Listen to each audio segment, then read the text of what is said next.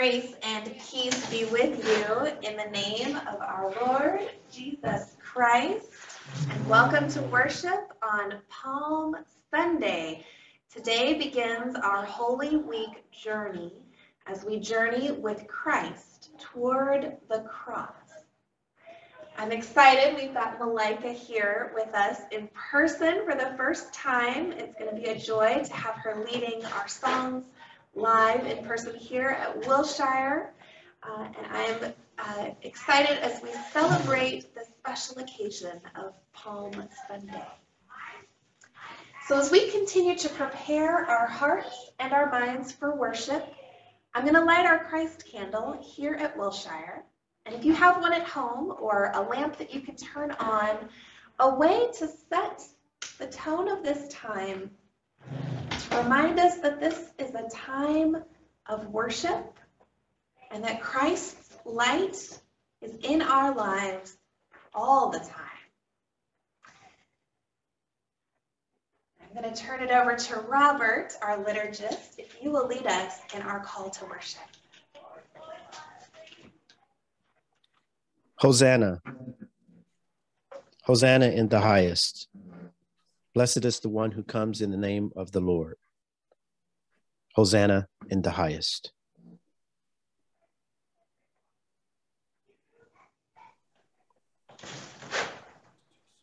Let us pray.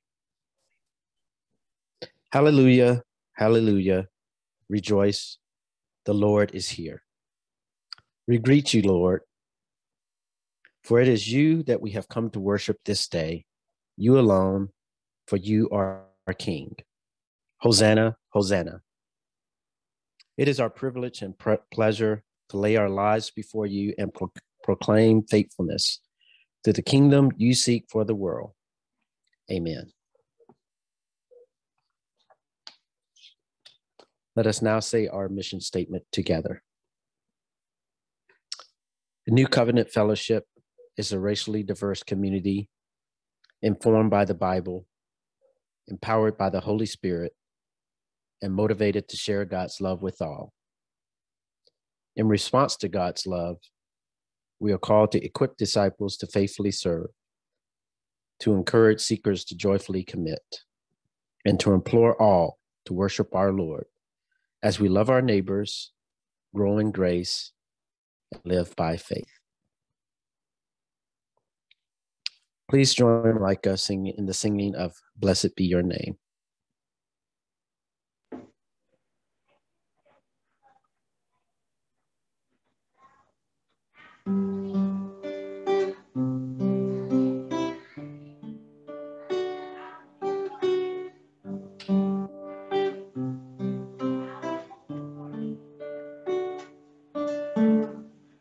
We stand and lift up our heads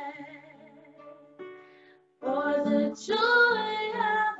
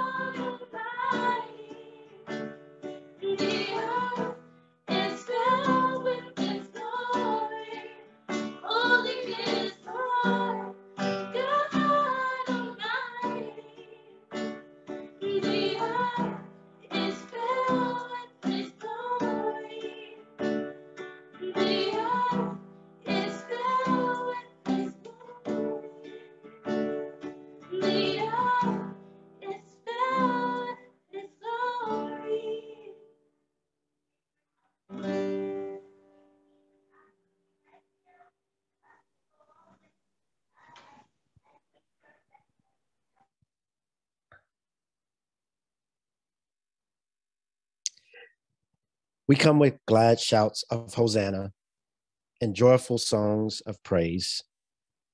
Yet we still fall short of the glory of God, as sin stains even our best intentions. With faith and hope, let us seek God's forgiveness. Triumphant God, we join the crowds of the ages in shouting your praises. While our lips give you glory, our lives seldom reflect your purposes. We sing easily of your greatness, but living faithfully is often beyond us. We hear of your salvation, yet sin is still close and real, daily leading us away from you. Have mercy on us. Ride into our hearts with healing grace. Forgive what we have done and direct who we shall be. Lord, save us. Hosanna. Amen.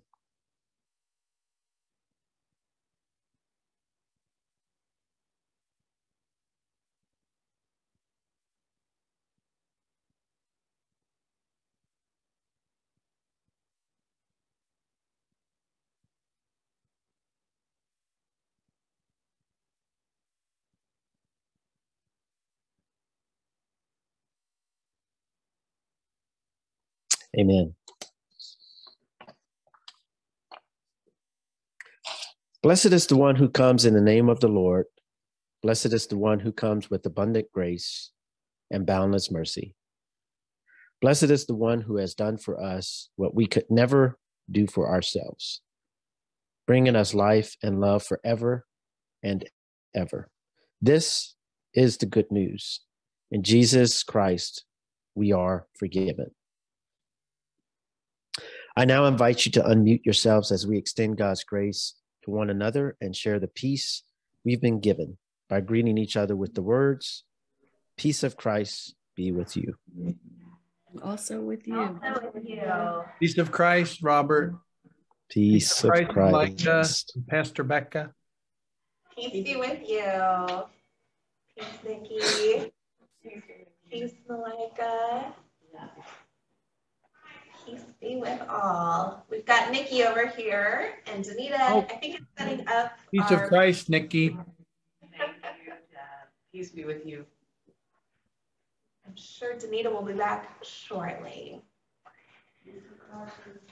So friends, as we get ready to engage with the word, we're going to use our practice of I wonder as we open up our hearts and our minds to journey through this word together.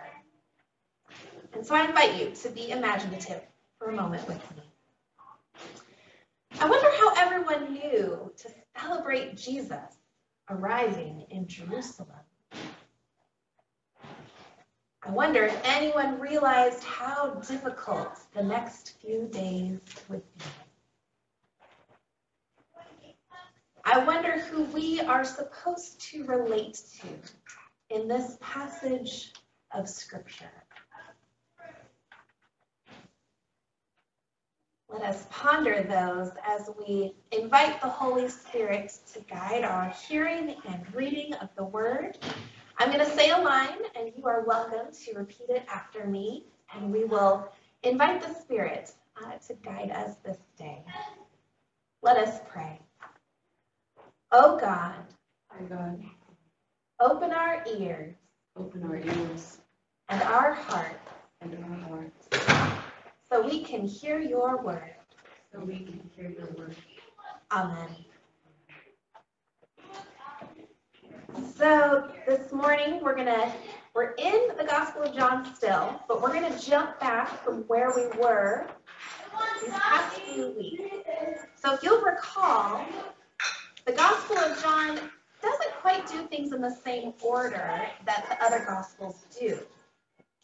In John, Jesus enters Jerusalem much earlier. There's a lot that takes place during his time there, according to John. And so when we read the scripture, we have to jump back a couple of chapters to actually hear his entry into Jerusalem.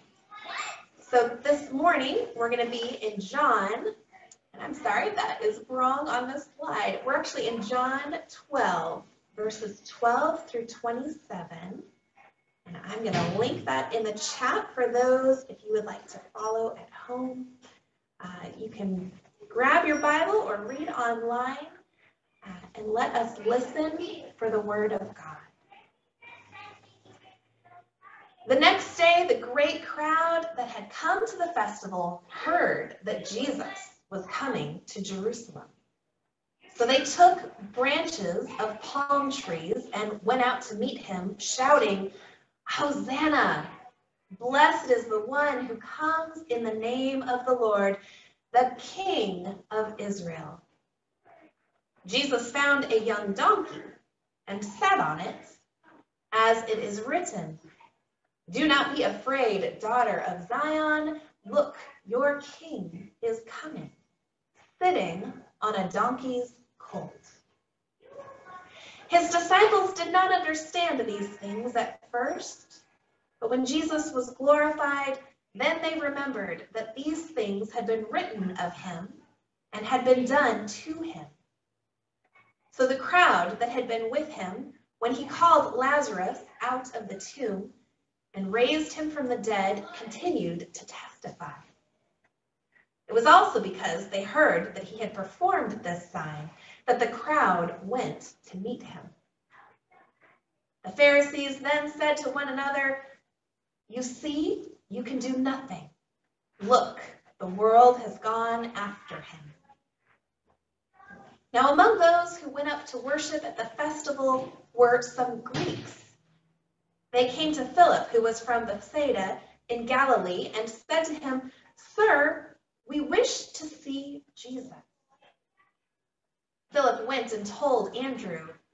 Then Andrew and Philip went and told Jesus. Jesus answered them, "The hour has come for the Son of Man to be glorified.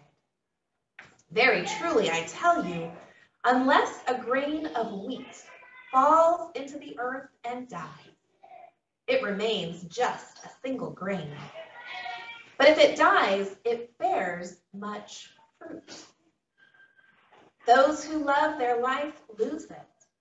Those who hate their life in this world will keep it for eternal life. Whoever serves me must follow me, and where I am, there will my servant be also. Whoever serves me, the Father will honor." Now my soul is troubled. And what should I say? "Father, save me from this hour"? No, it is for this reason that I have come to this hour. This is the word of the Lord. Thanks be to God. The other day, I was looking at a graph that showed the various waves of COVID we have been through these past few years. Epidemiologists and other experts right now are trying to figure out the trajectory ahead. What is the future of COVID? Will this pandemic end anytime soon? When will COVID become endemic, where it's just another virus that we live with? No one seems to know right now. It isn't clear why cases aren't spiking like they did in Europe last month. But as I look at this graph, I reflected on those seasons of ups and downs, those spikes. It feels similar to what I feel during Lent and Holy Week. Spiritual and emotional ups and downs in this case. Today we find ourselves at Palm Sunday. If we were to compare the liturgical calendar to our experience of this pandemic, I would say that the Palm Sunday moment for me was when I got that second dose of the COVID vaccine last spring. I was excited. I was hopeful. I thought maybe the end is in sight now. But as I looked around, I realized, oh boy, this isn't the end just yet. There aren't enough people getting vaccinated to end this pandemic all in one fell swoop. And now 2 years in, like those epidemiologists, we still don't know what the timeline is. It feels very Palm Sunday-y in the world right now. There's hopefulness mixed with uncertainty. The people in the crowd that day, they were beaming with excitement. This was the day they had long waited for. Year after year, they hoped that the Messiah would come, and now he has. They think Jesus has come to conquer, to take over the throne, to end their suffering, and to make all things right. They are so filled with hope that this would be the day that changes everything. And it does. This week, this holy week, it does change everything, but not in the way that great crowd expects. Because if they were paying attention, they would see that this Jesus fellow, he is a different kind of king. Did anyone else notice that Jesus goes and finds his own donkey, according to John? This detail in the story, it amuses me. Here's Jesus, the King of Kings, arriving for his big moment, and he has to go find his own transportation.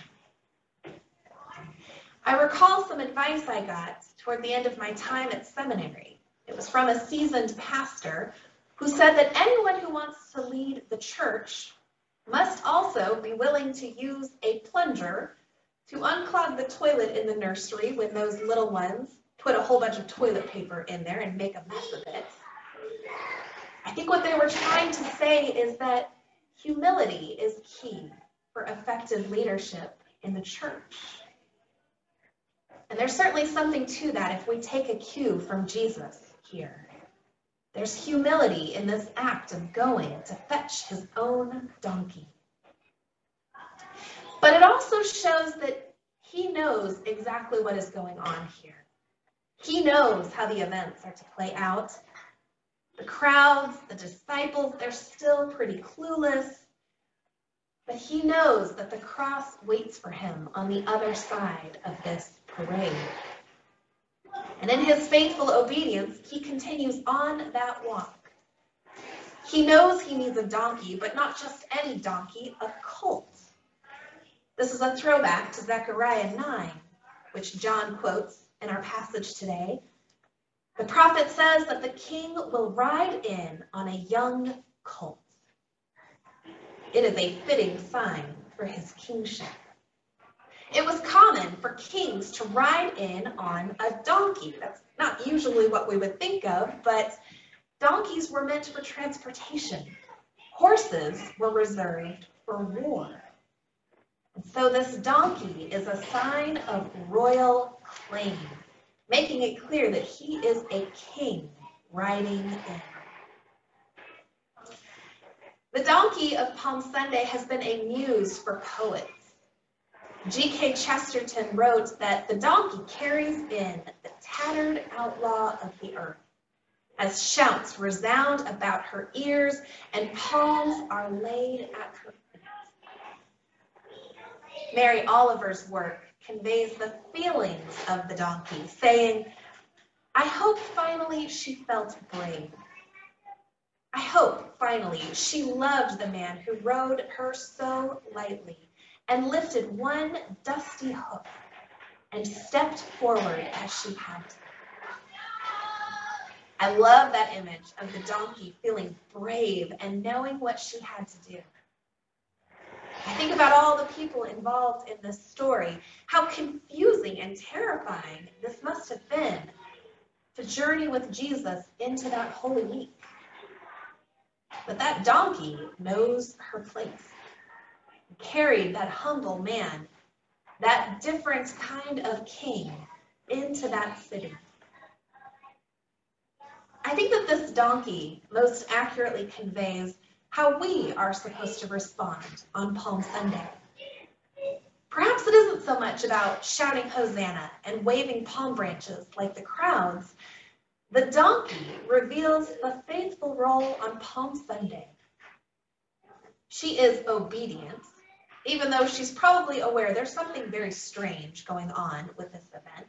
Why would the crowds call this man the king? This man who doesn't even have a home to call his own? This man who travels the countryside, eating with the poor and healing the sick? This man who would wash the feet of his betrayer right alongside his other disciples? A different kind of king, to be sure. None of this makes sense, really, and yet the donkey carries this king into the holy city, toward his fate that is bleak. Not celebrating it, but faithfully carrying Jesus and walking that road for him. Karl Barth, that's B-A-R-T-H, not to be confused with Karl Marx, which caused some confusion in a sermon I gave several years ago. Karl Barth is a Reformed theologian from the 20th century, and he's influenced much of what we believe in the Presbyterian Church. Well, he had this lovely sentiment about that donkey. On his 80th birthday, Barth reflected on his life and his work, and he wrote, "A real donkey is mentioned in the Bible. It was permitted to carry Jesus to Jerusalem. If I have done anything in this life of mine, I have done it as a relative of the donkey that went on its way carrying an important burden. Thus I was used, I just happened to be on the spot. A theology somewhat different than the current theology was apparently needed for our time, and I was permitted to be the donkey that carried this better theology for part of the way, or tried to carry it as best I could." As Christians, we are called to be like this donkey. We carry an important burden on our backs, but we are called to do so with humility and faithfulness, knowing that it is a difficult journey, but knowing that it is an honor to walk with Jesus and to be the body of Christ in the world today. May we enter this holy week hearing that call to walk with Jesus, knowing that the burden is heavy, but that the reward is great. Amen.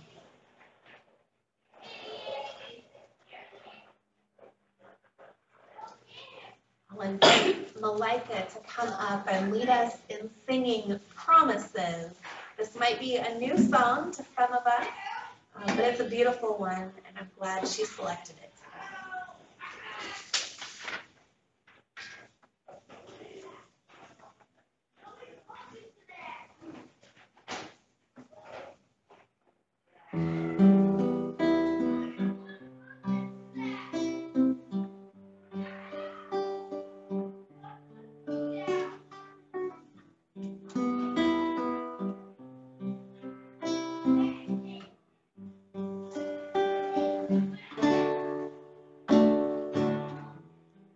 God of Abraham, you're the God of covenant, faithful promises.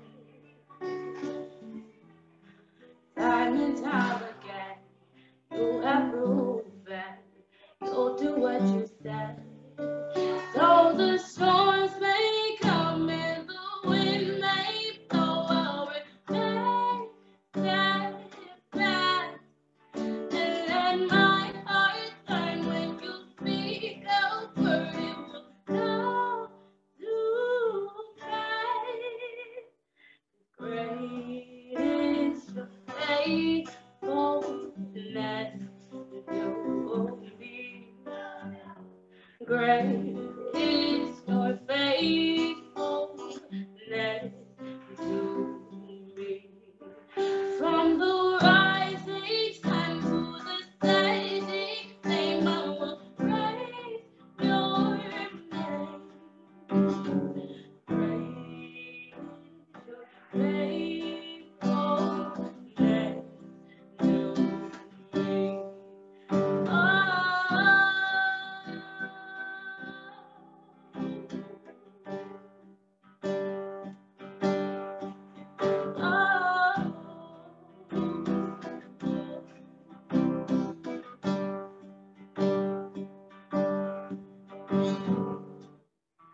God from age to age, through the earth may pass away.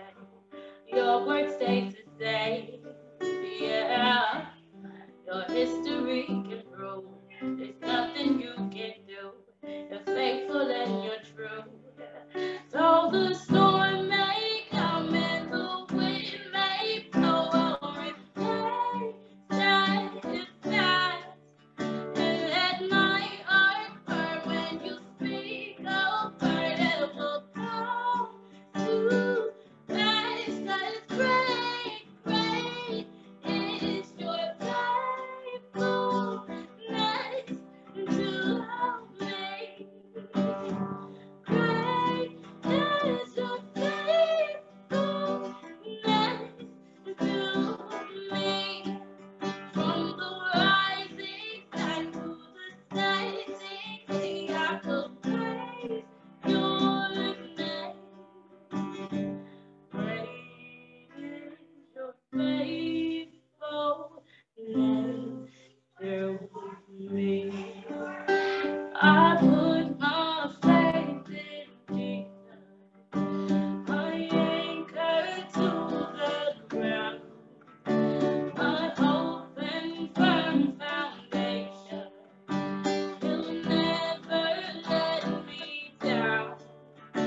I put my faith in Jesus, my anchor to the ground, my hope and firm foundation. He'll never let me down.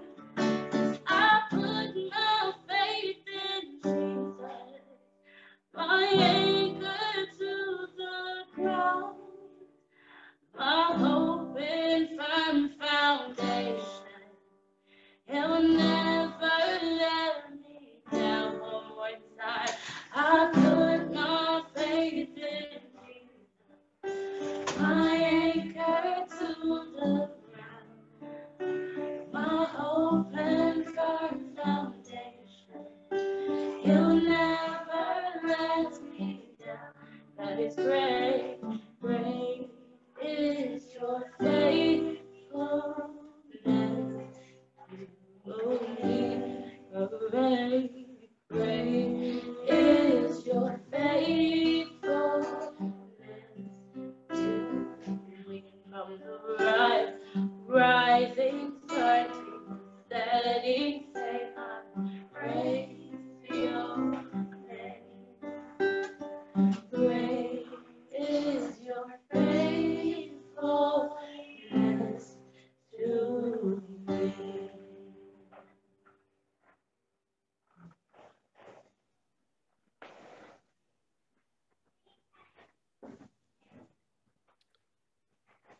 Together, let us say our affirmation of faith from Philippians chapter 2. Christ Jesus, though he was in the form of God, did not regard equality with God as something to be exploited, but emptied himself, taking the form of a slave, being born in human likeness. And being found in human form, he humbled himself and became obedient to the point of death, even death on a cross. Therefore, God also highly exalted him and gave him the name that is above every name, so that at the name of Jesus, every knee should bend in heaven and on earth and under the earth, and every tongue confess to the glory of God. Jesus Christ is Lord. Amen. With gratitude for God's faithfulness and with thanksgiving for all that we have received, let us bring our gifts to God. We invite you to send your offerings in the mail to our church, or you may donate online through our website. Those who are gathered at Wilshire are invited to come up to touch the basket as a sign of your dedication to God. Now let us together sing the doxology as we dedicate our offerings.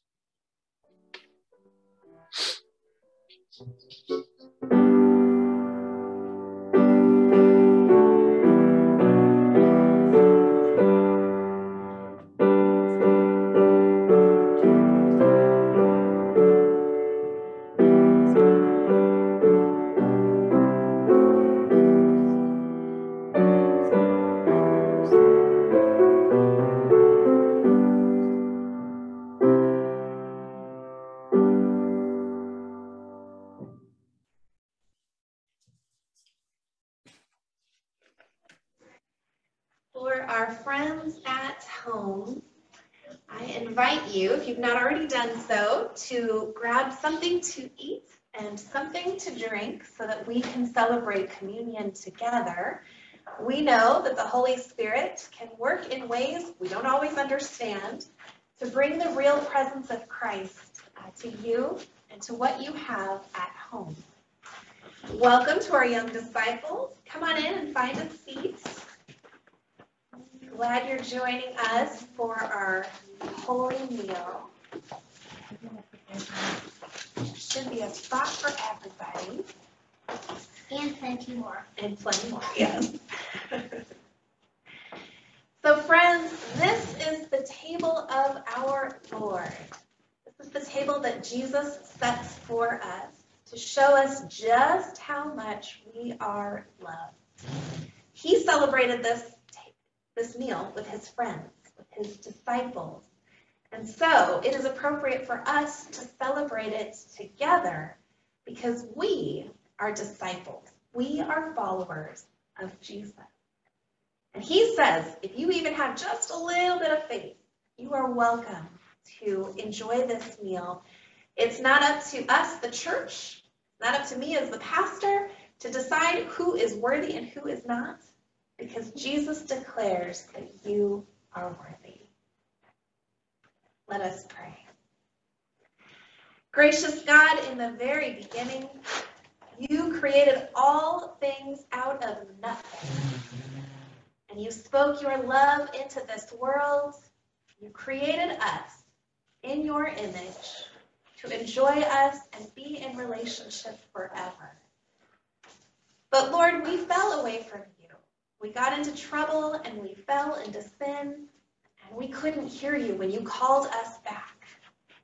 It wasn't until in the fullness of time that you sent your Son, Jesus Christ, the one who would embody love and mercy and reconciliation, the one who would bring us back to you. We are thankful for this gift.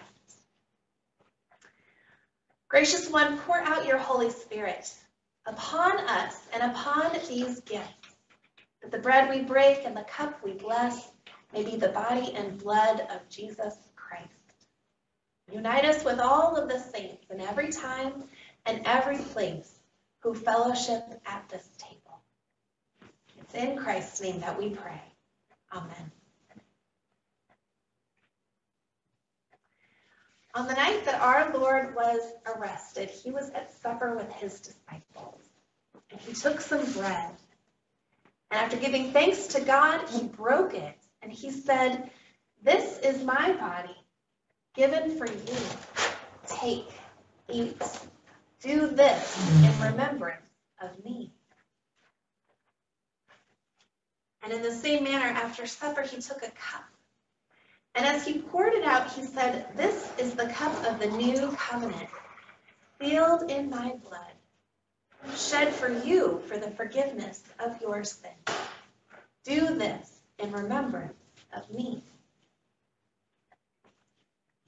Every time you eat of this bread and drink of this cup, you proclaim the saving power of our risen Lord.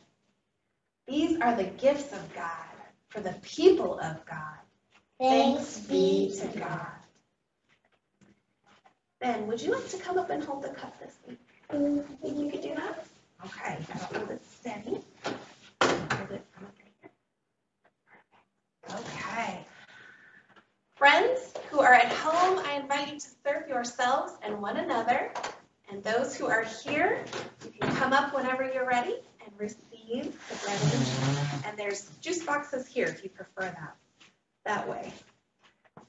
Dario, this is the body of Christ. Or if you really want to, you can get the cup and juice. Absolutely. And Whichever the way you want. salvation. Sorry, this is the body of Christ, the bread of heaven, and the cup of salvation. And again, this is the body of Christ, the bread of heaven, and the cup of salvation. This is the body of Christ, the bread of heaven, and the cup of salvation. This is the body of Christ, the bread of heaven. It's all right. On the other side of the aisle, so we can take them all. So, yeah, this is the body of Christ, the bread of heaven, and the cup of salvation. Melania, this is the body of Christ, the bread of heaven, and the cup.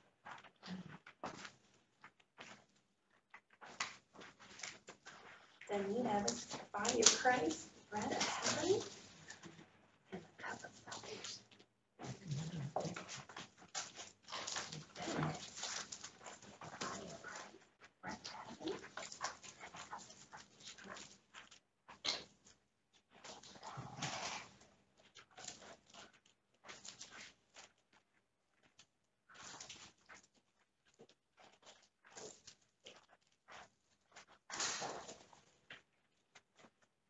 Friends, we remember that this table is where we experience God's love. And as we go from this table, as we go about our lives, we remember that God calls us to share that love with everyone we encounter. And part of that is being an encourager. And so I would invite us, if anyone needs encouragement, either ourselves or someone that we know, to reach out, to pray for one another, to be good listening ears, and to be those encouragers for one another, because that's part of being a church family, is being here for each other. Let us pray now. Gracious God, we thank you that in this meal we encounter your mercy and your grace and your love. We pray that we would share that love everywhere we go throughout this holy week. It's in Christ's name that we pray. Amen. All right, our young disciples, you can head back to the classroom if you like. You're welcome to stay out here too. Your juice boxes.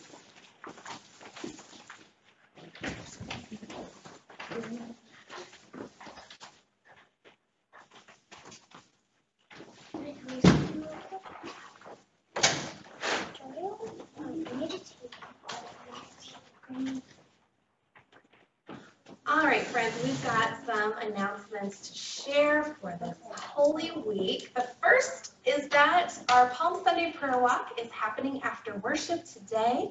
Danita has it set out in the park, I believe. She's got some really awesome creative plans. For those unable to get here to the park, I would encourage you today or sometime this week to go to your local park, somewhere close to you, and just spend some time in prayer. It can be one of the most holy and encouraging practices to pray through your neighborhood or through a park where you often visit and enjoy. So that will be after worship today here at Patterson. And then our Maundy Thursday service has turned into a meditation. Mandy and I are working on a recording that you can watch on your own. It's going to have words of scripture, it's going to have prayer and some music. And then if you would like to gather on Maundy Thursday, we're going to have a Zoom at 8 o'clock that evening. And we're just going to spend time in prayer. It's not going to be super structured. If you want to bring a cup of tea or your snack before bed, we can fellowship together from home and lift one another up in prayer and lift our world up in prayer as well. So that will be Thursday at 8 o'clock, and the email will get sent out early this week with both the recording and the Zoom link for that time. And then next weekend, there are 2 opportunities for Easter egg hunts. The first is in Patterson Park on Saturday, and I believe they changed it to 10 a.m. In case it is warm that day. So 10 o'clock, right in our backyard here, there will be an Easter egg hunt and a potluck brunch. If you want to bring some food, you can gather with our neighbors. And then there was talk of bringing back our Easter egg hunt. And so after worship on Easter, we're going to have our usual hunt out here on the lawn. You can bring donations, filled eggs, and bring them here, drop them off before worship. And some of our older young folks are going to hide those at the end of worship. So we will gather on the lawn for fellowship and an egg hunt next Sunday for Easter. And then finally, coming up at the end of May, we've got our special, we're going to have a 3-part series called Tell Me a Story, Tell Me the Truth, through the Undocumented Stories Project. that was started at APTS, started at the seminary. And this is an opportunity for those who have immigrated to America to tell their story and to shed some light on what actually goes through that process and what prompted them to come here. It can bring some tremendous compassion to the narrative that we in the church think is much needed. So join us for that event at 4 o'clock on the last Sunday in May. And there's going to be food and music and storytelling for that event. And I think that is all for announcements. So I invite you to hear now our charge and benediction.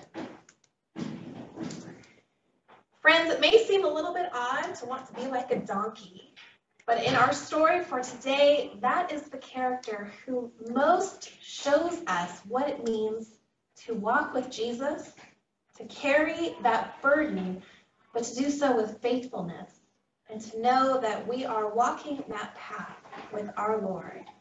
So may we do that each and every day, especially as we embark on this Holy Week. And now may the grace of our Lord Jesus Christ, the love of God, and the fellowship of the Holy Spirit be with you now and always. Go in peace to love and serve the Lord.